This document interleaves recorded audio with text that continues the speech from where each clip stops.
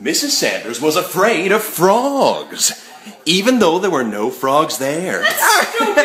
Story time. As he squeezed the melons, he pictured them as the hearts of his enemies. Story time. The store clerk believed he had put the wrong cans on the shelf.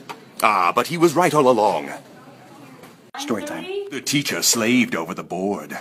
She stared at Thomas with a mighty rage.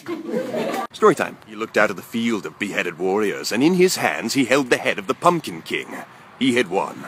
Story time. She then discovered a booger residing in her nose. It would never be removed. Story time. And that's when they became horribly lost. Are we lost? No.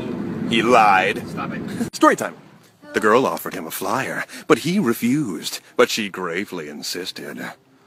Story time. The woman was alone, but she seemed to be haunted by ghosts of her past. You're haunting me. Story time. He ripped into the bagel ravenously as if tearing into the carcass of a dead gazelle.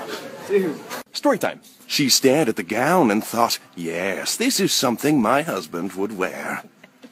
Story time. With that curl, he knew he was now ready to beat up that kid Jimmy at school for stealing his milk. Stupid Jimmy.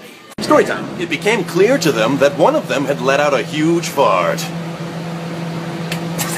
Story time. The girl loved smelling her phone. It filled her with delight. She sniffed once more. Story time. The man came to the bus stop every day to pick up hot chicks. Story time. Sadly, only one cookie remained in the store. Sorry, boys. Daddy's getting that cookie. Story time. It was clear that a romance was blossoming between them. No! A romance lasting a lifetime. Story time. She heard that a kick would release a free movie. She heard wrong. Story time. This was the moment the lad would propose to the girl. No. Story time. The man was about to step on a snake! On a snake! But he missed it.